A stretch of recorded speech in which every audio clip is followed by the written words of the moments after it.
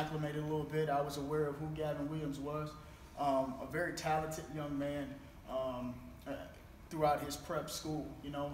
And you looked at his stature, he was already a nice-sized kid, and then he continued to grow and grow and grow. And I think he came on campus for my first junior day officially when I was hired here. I think he may have weighed anywhere between like 195, 198. And then the next time we got him on campus, I mean, he was roughly around 205 pounds. So he was a big back, and you saw the growth potential in this kid.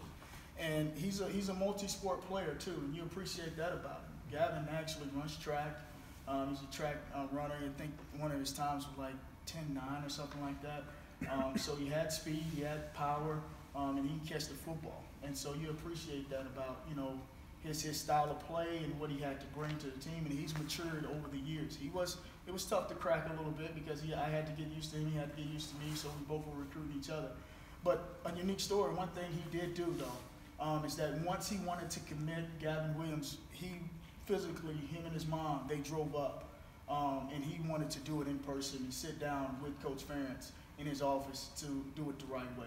And so you got to appreciate a young man that's willing to take his time out to drive over here and do it the right way and say, hey, this is where I want to spend the rest of my 4 years of college.